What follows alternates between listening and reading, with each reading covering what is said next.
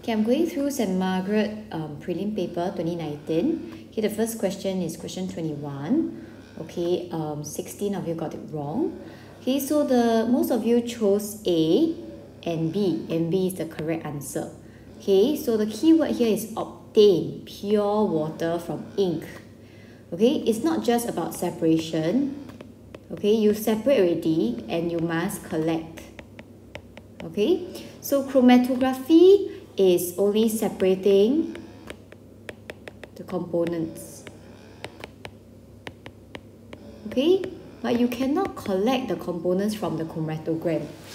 Okay, so that's why A is not correct. Okay, the next question is question 22. Okay, those of you who got it wrong, you chose A. So let's see. Okay, when you see dirty green, you know that it's Fe2 plus. Okay, so you know that D is definitely out. Okay, you don't see any reddish brown PPT, so Fe3 plus is also out. Okay, so now we are comparing nitrate versus ammonium anion. Okay, so nitrate will only produce NH3, okay, in the presence of aluminium foil. Okay, so you must have aluminium foil with sodium hydroxide and warm, then you can have your ammonia gas for nitrate. Okay, so that's why those of you who chose A, take note. Nitrate will only produce ammonia gas in the presence of aluminium foil. Okay, the next question is question 4. Okay, some of you thought that tap water is pure. It's not true. Okay, your tap water contains ions besides your H2O. Okay, so that's why you don't use tap water to do your experiment. You use distilled water. Okay, the next question, question 6. Now question 6, put a star. Alright, answer is answer is A. Okay, hydrogen. Okay, when you form H plus, you lose the electron. You don't have any more electrons. Okay, however, when you form hydride, this is how hydride. Okay, you have H. You gain an electron, that's why it's negative. So if you compare H minus and H plus, okay, actually it's not just one electron. In fact, this should be 2 electrons. Okay, 2 more electrons than a H plus ion. Okay, then the next question, let's take a look at question 8. Question 28, put a star. This question can come out as a structured question. Okay, so both of them are ionic compound. Okay, both of them are ionic because you have metal, and your oxide is non-metal, chloride is also non-metal. Okay, so both are ionic compound. So option A is definitely wrong. Okay, because sodium chloride is definitely not covalent. Okay, now melting point is always about the forces of attraction. So in this case, since they are both ionic compound, we are looking at strong electrostatic forces of attraction. Okay, so it is not about which metal is more reactive. We are looking about the forces of attraction. So 2 plus and 2 minus definitely is stronger compared to just plus and minus. Okay, so that's why answer is C. Okay, can? Okay, next one. Okay. Question 29, greatest percentage of sulfur by mass. Okay, that's why you need to calculate. Okay, so for example, relative formula mass of NiS is 91. Okay, so you need to ask yourself, okay, I have 1 sulfur. So by mass, 32 is my sulfur. Okay, out of that 91, what is the percentage? Okay, then answer is B because I have 2 sulfur here. So 32 times 2 divided by 120 times 100%. So you'll notice that option B is the answer because it's the greatest percentage. So go and calculate for all options and you can see for yourself. Okay, next one, this one put a star. Okay, only 20 got it correct. Okay, so question says which one produced the largest volume of gas?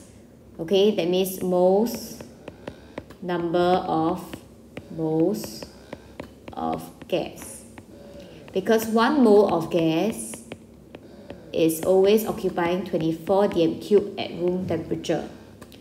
Okay, so that's why answer is A, because 3 moles plus 1 mole, this is 4 moles of gas. Okay, these two are 3 moles of gas. So this is like for 24 times 3, 72 dm cubed. Then this one also 2 and 1, so this is also 3 moles, this is also 72 dm cubed. Then for option C, 1 mole plus 1 mole, I have 2 moles here, so this is 48 dm cubed.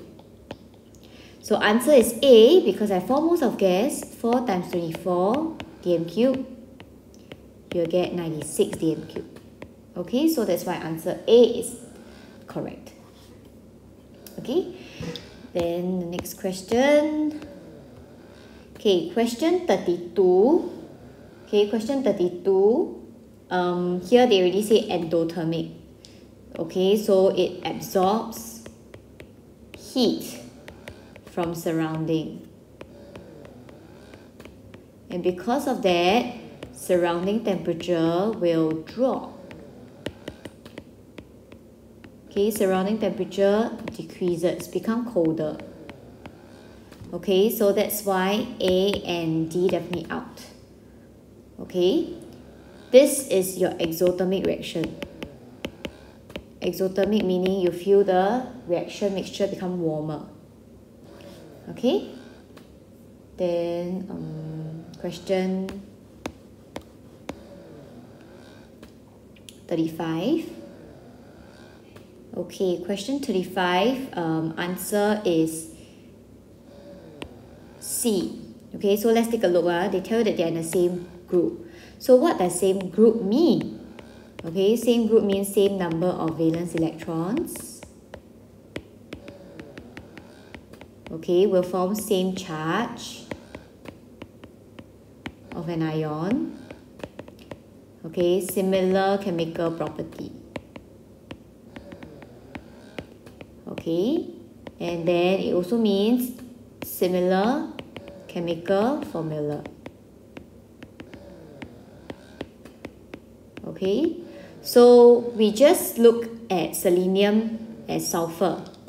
So we have seen, for example, we have seen sulfur dioxide before. Okay, we also have seen sodium sulfide before. Okay, so for example, Na plus S2 minus, because it's group 6. Okay, group 6. So it's very similar to oxygen. So together they form sodium sulfide. Okay, and then if we replace this selenium as sulfur, okay, we also form sodium sulfate. So it's very similar to sulfur. So remember your SO4 2 minus.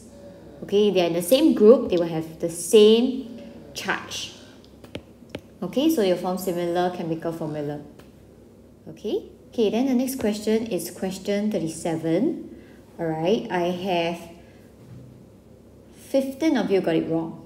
Okay, so varied answers are, but let's see why the answer is B. Okay, so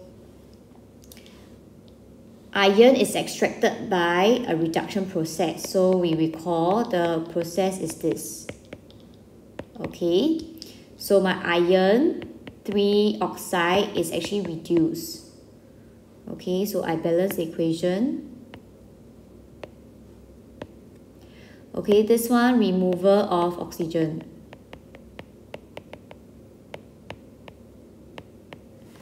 Okay, therefore iron 3 oxide is reduced to iron. So this is my reducing agent. Okay, so the question is asking which of the following shows the formation of the reducing agent? Which of the equation shows the formation of CO? Okay, so you need to write down this equation for you to identify which one is the reducing agent. So the reducing agent is my carbon monoxide, and this step shows the formation of carbon monoxide. Okay? Okay, then question 39, put a star as well. Okay, which one is correct statement? Okay, quite a number of you chose C and D. Let's see why is it wrong. Alkane is CC single bond. Okay, they are saturated compounds. So this statement is definitely wrong. Okay, saturated compounds takes part in substitution. Okay, addition reaction means breaking of CC double bond. Okay, which means my CC double bond, for example, in this case my ethene. Okay, my CC double bond is being broken. Okay, you will form this.